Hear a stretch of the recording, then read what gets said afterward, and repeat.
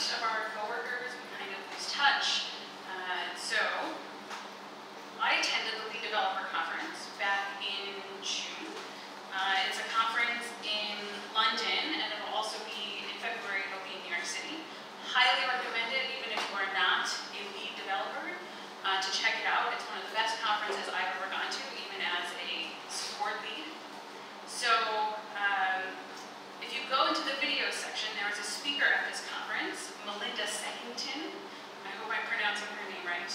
And she talked about hiring in the sense that you need to foster in your team advocating for your company. So part of that, writing blog posts, getting people out to speak on behalf of your company, the easiest way to do this is to empower people to do this. And she gave the suggestion of doing lightning talks in your company so you can, again, encourage people to go out and do this for you. So I brought this into Travis, and I think last week, or the week before, was our second ever Friday Lightning Talks. So I'm going to go through just a few of the steps and things if you want to do this in your own teams. So the first thing is to find a time that works for most people. And I'll mention why. You just have to make sure most people can attend. For us, at Travis, we had a time set aside on Fridays that there was a meeting posted, but no one ever attended. It just was there. And it started way back at the beginning of the company. At least when I was there, we did a Friday check-in with everyone. We would go around and everyone had their chance to say what they were working on and they were working on any cool projects.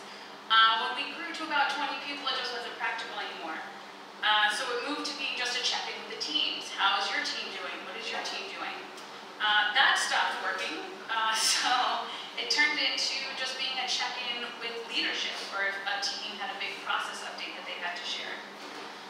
And that stopped working after a while. Doing it weekly just wasn't practical. Not everyone could make it every week, so we changed it into a monthly all-hands, where Matthias, our CEO, does a big update overall. So then we had this void in our lives where we weren't communicating with our coworkers, having that water cooler chat.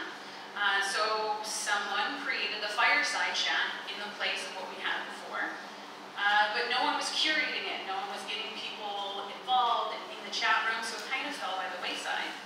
So I used this time, the meeting that was already scheduled that no one attended, and filled the void with a bi-weekly Friday Lightning Talk. So, now you actually want to do this. You found a time that works for most people. Now you have to get speakers. I do this with a really simple form. There's 3 questions. What do you want to talk about? How long are you going to talk for? And do you have to screen share? Because that will be something that you need for the tool that you're going to use. And talks can be about anything. I tell people you can talk about your hobby. You can talk about side projects or work projects. You can talk about blog posts or books that you've read. The most important thing, though, is to set an example in the first meeting and to present a lightning talk yourself. I talked about how to give lightning talks. Apparently my last 2 lightning talks have been meta. And I threatened to talk about crafting at every single lightning talk event if no one was set up to present. So that thread still stands, just a hero. All right, the third point is to use the right tool. For us, we use Zoom because we can record and screen share. I highly recommend it. It is a paid tool, but it works really well for us. Create a schedule using the form that everyone filled out for you. You don't have to get stuck on formalities of releasing a schedule every week and making sure everyone's available, or time slots, what order do you want to go in. Do something that works for you. I ping everyone in Slack the day before and just say, this is the order, here's how long you have. And so you just don't have to be formal about it. And then hold your first ever lightning talks. You can determine the frequency for what works for you. Like I said, we're trialing bi-weekly, but whatever works for you. So in that first session, you need to set expectations. And for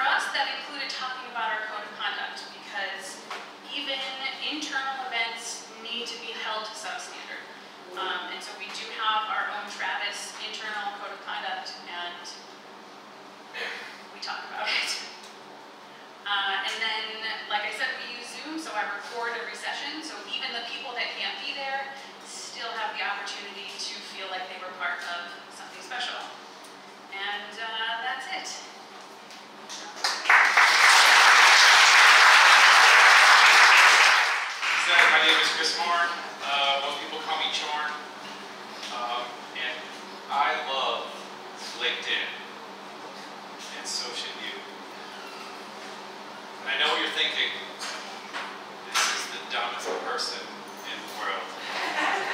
That could be true. But the next time you're looking for a job, right, there's this mechanical HR process you have to get through. So the bad news is you have to keep LinkedIn up to date. It's got to be something like what your resume looks like. And it's got to have the buzzwords there. But I'm sure I haven't sold you on any part of that. Because who has a great story, or maybe 1,000 stories, about on LinkedIn, someone you don't know endorsing you for things you don't do? Right? So their web of trust doesn't work. So what if I also said that when you start a new job, you join a new organization, you should make sure on LinkedIn you connect with everyone in the company. Everyone. That's okay. I'm anchoring the dumbest person in the world thing, I understand. What if I told you that no matter how much you love your team, no matter how much you love your coworkers or your product or your service, you're gonna work with people that are complete jerks. You're gonna work with people that are terrible at their job, and you realize that the only skill they have is interviewing, and why haven't we fired them yet? This is the upside down web of trust for LinkedIn. You use it as a web of distrust. You make sure you connect with everyone you hate in the world. Why not, kid? Connect with all of the awful people you know that you never want to work with again. And the next gig you're looking for, see if anybody there has endorsed the people you love.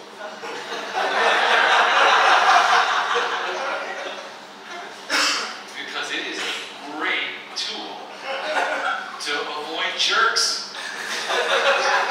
You just have to connect with them on LinkedIn. It's the web of mistrust. Right? And if you have, you've seen it, right? Somebody new, they joined a new big company, and within 2 weeks, they have 50 endorsements for some pinnacle skill that, master problem solver. How did you demonstrate that to 50 people in 2 weeks? Come on, Simmons, you can't do that. So those people are all kind of crappy at their jobs. It's like a web of mediocrity. So yes, you have to use LinkedIn. Just don't use it the way they want you to. I would love to write a bot to just do this for us, but they would kill that API. Like whatever enabled that to work, they would kill it immediately. So maybe I'll write it and I'll secretly distribute it. That's it. Thank you. Alright, so hi everyone, my name is Jose, and today I'm going to talk to you about Elixir.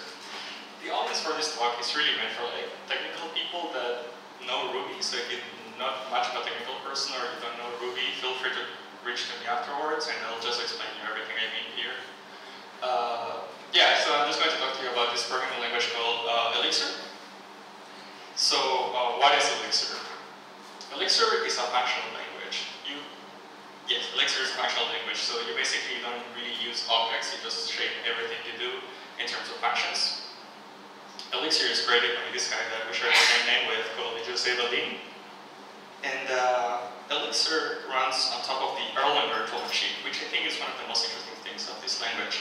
The Erlang virtual machine is what runs Erlang, and it was created by Ericsson, I think in the 70s, to power these telephone switches. So the core of this virtual machine is reliability, because if you're making a phone call that lasts a month, the system kind of goes down, but at the same time, they had to still ship like software updates and all of that, so it had to be very, very resilient.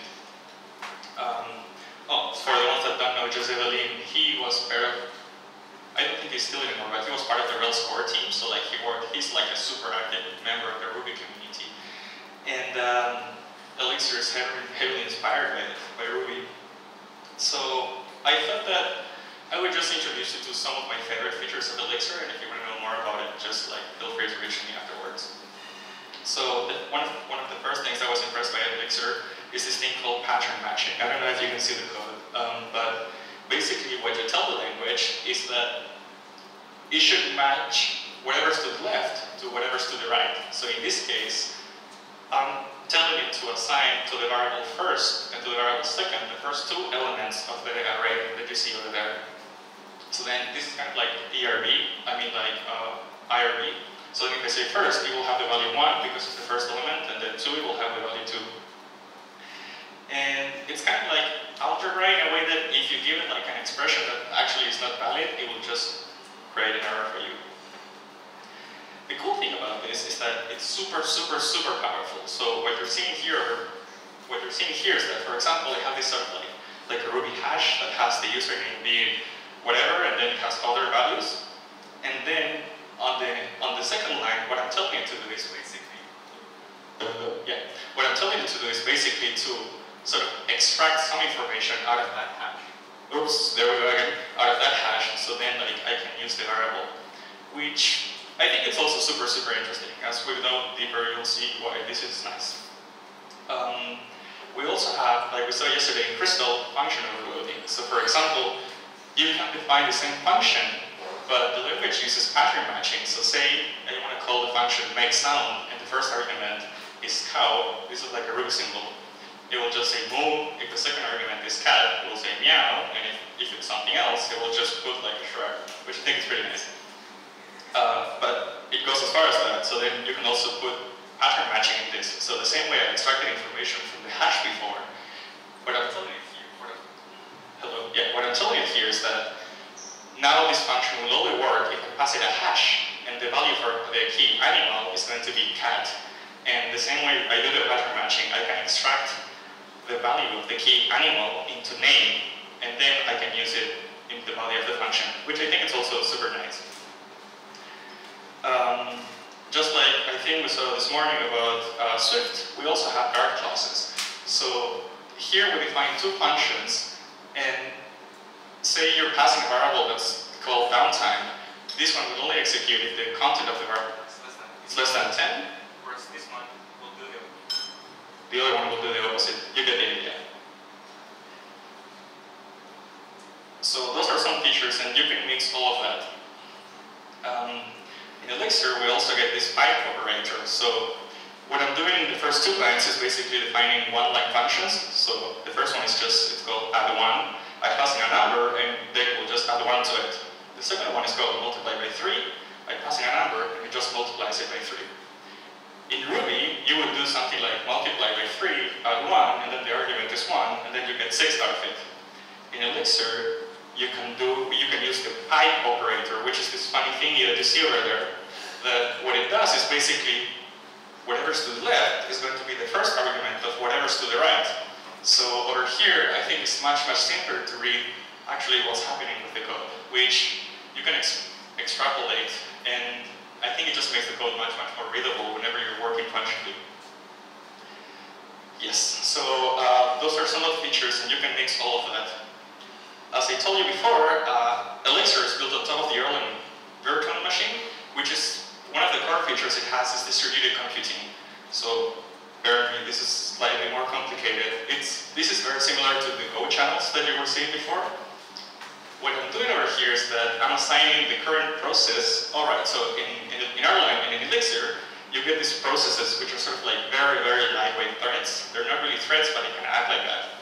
So what I'm doing over here is I'm assigning in the first variable the current thread.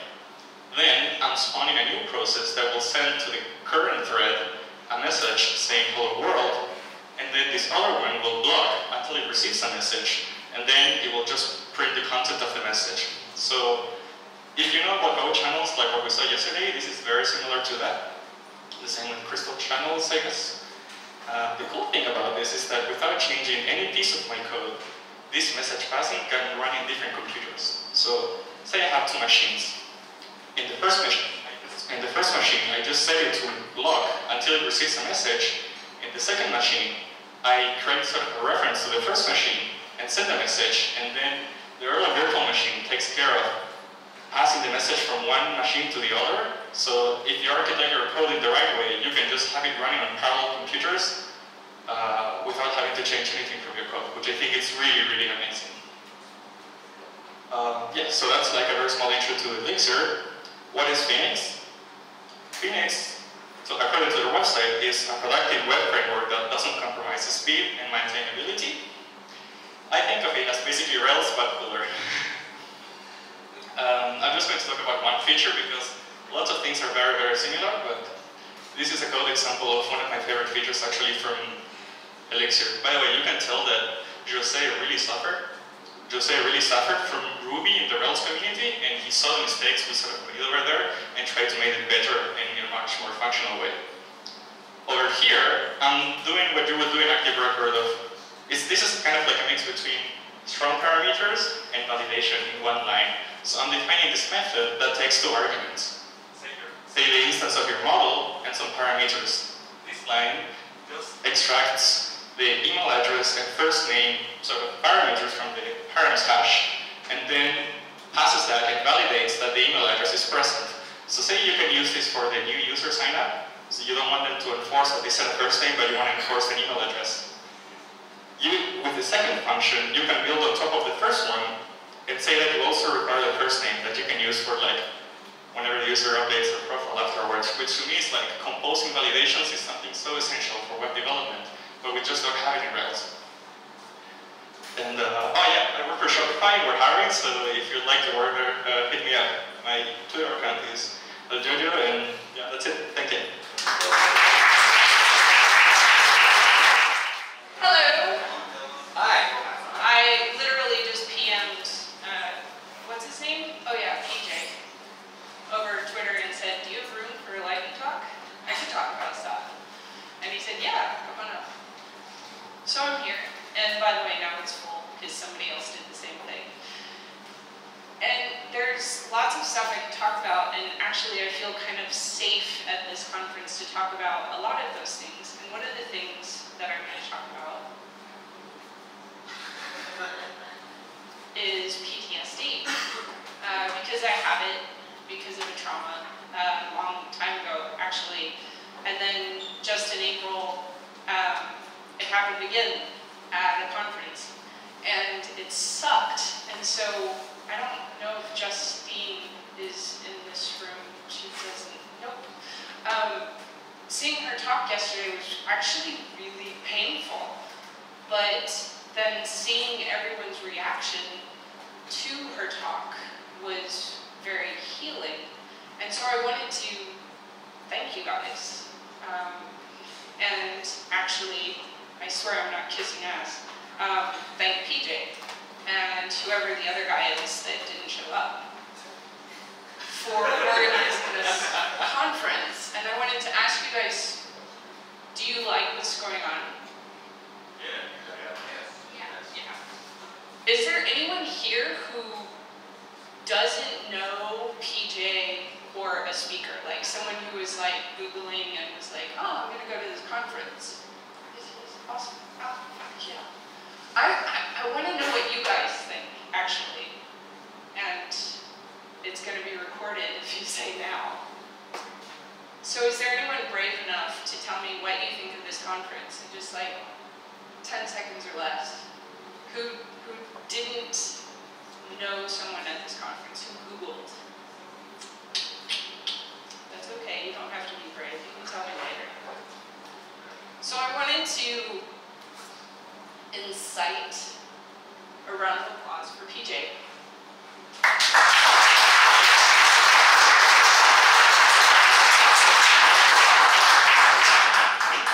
Yeah. I was going to say I was surprised that something I thought would be mostly technical dealt with some of the things it dealt with. I think it's a good thing that you folks are thinking about those things. Yeah, exactly. I'm blown away by prompt. Actually, I heard about it at a Stockholm conference, and I've been following and encouraging ever since because of what I go through privately and don't talk about in public. Don't now. And that said, I'm going to skip very quickly to, if you would like to join a couple of us at an escape room tonight at Trapped at 7:15, sign up for it because there are 5 slots left. And then we're going to karaoke after, I promise. And that's it. Thanks. Hey, thank you. All right, so I wrote this in like, well, the first half of the first lightning talk, so bear with me, it's a little scattered. This is titled, "If we go to karaoke, what will you sing?" And the reason I'm asking that is because this is an interview question that I use when I'm screening candidates for database or application support positions at Engineer. And one of the reasons we ask, or I ask this question, is because I don't actually meet the people I hire until 6 months to a year after I hire them. Because we're pretty much a completely remote team. So this is the type of question that doesn't have a right or wrong answer, but it's designed to reach out and make a connection with the candidate that you're speaking with and get a sense for how that person might or might not fit on your team. It's about generating a conversation, hopefully something that lasts longer than 2 or 3 minutes. And of course, I still ask about technical details. So MySQL, somebody applying as a MySQL DBA, I might ask, what is the most important feature you see in MySQL 5.7? But there again, the goal is to make it a conversation opener, something that becomes a free-flowing discussion between you and the candidate that you're talking to. Because I don't want to sit there and go through a whole bunch of HRE questions. We have HR for that. Well, we used to anyway. So another one that I like to use is, have you ever attended any technology conferences? And here again, there is no right or wrong answer. A lot of people don't get the opportunity to go to technical conferences, but it is an important aspect of what we at Engineer do. And we do try to send our team to technical conferences at least once a year for each employee. And we want to see is the person even interested in going to a technical conference? Will they get involved in the community? Which leads to the question, have you attended any local meetup groups? You know, that's something that whether your company sends you or not, you can be involved in. It's kind of a matter of making the time. And yeah, we all have busy schedules, but I mean, what's once a month, or once every 2 months, or once every 6 months, right? Another question that I like to ask is, have you written any public blog posts or documentation or contributed to any open source projects? Again, no right or wrong answer, we're all busy people, but this can give you a sense for how people write, what their thought process is, and how well they write. And you don't need everybody on your team to be the most expert writer, and that's fine, but it gives you a sense for who this person is. So, when we go to karaoke, what are you going to sing? Thank you. I guess I'll just say, oh shucks. We're fortunate I did not bring my HDMI cable for this, so I won't try to show you my 20-minute talk that usually takes an hour, and I'm just going to give you a couple high spots. And essentially, this is something that I like for everybody in the world to think about. Okay. This week, recently, Slashdot told me that The Guardian had an article that said Forrester consulting people said we'll lose 6% of our jobs by 2021 to automation. And I wouldn't be surprised if that's a low number. I guess there's no way to really know. I know because I've been following this for a while that lots of jobs have been evaporating. And people complain about sending work overseas, like manufacturing work. I read an article several years ago. GE brought one manufacturing line for one appliance back here, but they do it with about 1/3 of the people because everything is automated.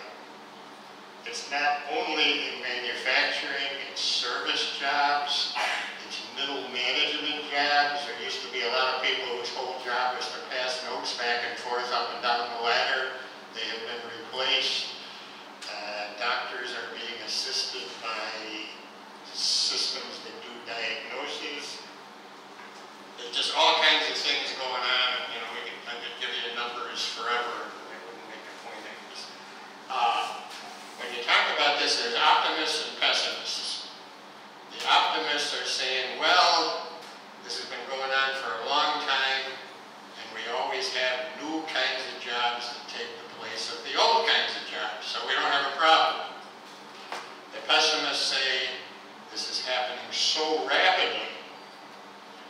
and so dynamically and so much that this time is different, and we don't know what's going to happen. The other thing about this is if new jobs are created, they're usually not appropriate jobs for the people who lost their jobs. I started teaching Buffalo State, around the time that steel plant closed in Lackawanna. And we did have some people came in and struggled to educate themselves to find some new career because they knew that what they were doing was dead. God bless them.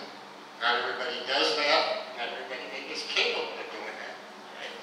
So even if there are new jobs, people in transition get hurt. Like right now is a little different, but there'll be a lot of talk on the political scene about coal miners. Well, coal miners are losing jobs because we want to fight global warming, and those jobs are going away, and there's no magical thing we can ever do to make them come back. What are those people going to do? Maybe we should train them. So I don't really know the answer, but I'm going to tell you this ahead of time. Everybody's looking at me kind of blank. I hope that means you're thinking. Okay. How can you think about this? A couple things that have impressed me. I recently reread a book entitled Player Piano that Kurt Vonnegut wrote like around 1950. And the theme of this was machinists being replaced by automated machinery. And the real thing about it was interesting. They gave these guys an income. They had what a universal basic sustenance kind of an income, but they didn't have anything to do. They didn't know what to do, and they sat around in bars drinking and being pissed off at the people that still had jobs. And that's kind of the theme of this business. Another one that I think is pretty good is Aldous Huxley in Brave New World had the consumerism thing nailed, as well as some other things. So I might encourage you to look at those kinds of things. The other thing I can encourage you to do, there's a book, The Second Machine Age. It's written by a couple of smart guys from MIT. One guy is McAfee, which is spelled M-C-A-F-E-E, which is about what you'd expect. And the other guy is Bern Jolson, which, if you look for the title, if you're really interested, they got pretty extended analysis they did a couple of years ago that looked into this. One of the things I've stolen from them, they have one section towards the end of the book that says, well, what are we going to do? One suggestion they had, distribute capital to everybody so that everybody gets dividends. Bad idea. Another one, I really like this one, promote man-machine partnerships. Pay people to do socially beneficial tasks. Might be a little too altruistic, I don't know. Reserve some work for humans. Interesting idea. I don't know, in a capitalist economy, I don't know how you can do that. But it's something to think about. Provide vouchers for basic necessities. That's this universal basic income. To the extent that anybody brings that up, everybody says, oh, that's socialism. Socialism is terrible. We can't do that. I'm not a socialist, by the way. I think both socialism and capitalism fail us because they're ways of allocating resources, but they don't care about human beings. And well, the other one they got here, back in after the Great Depression, back in the 1929 time frame, they started a lot of things like building roads and parks, and they hired people to go out and do documentary photography and did all kinds of things to give people work and pump money into the economy, which always seems to me like was a pretty bad idea. So, what's going to happen? I don't know. Maybe you know. Maybe I'm going to live long enough to find out what's going to happen next. Maybe I'm not. One of my ambitions here, I think, is when you listen to either Hillary or Donald, and they talk about how they're going to save our jobs, is either one of them telling us what they want to do about this. If they are, I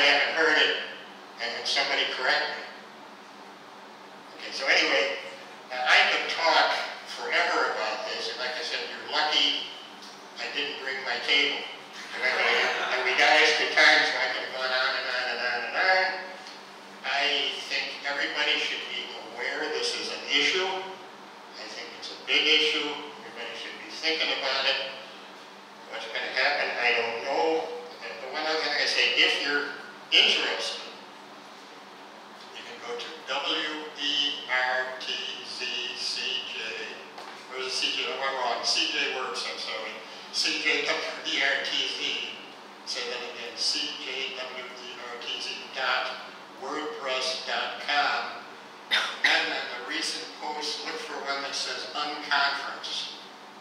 And you will find a little write-up, and you will find a link to the slides that you have been spared this afternoon. And please go off and at least think about it.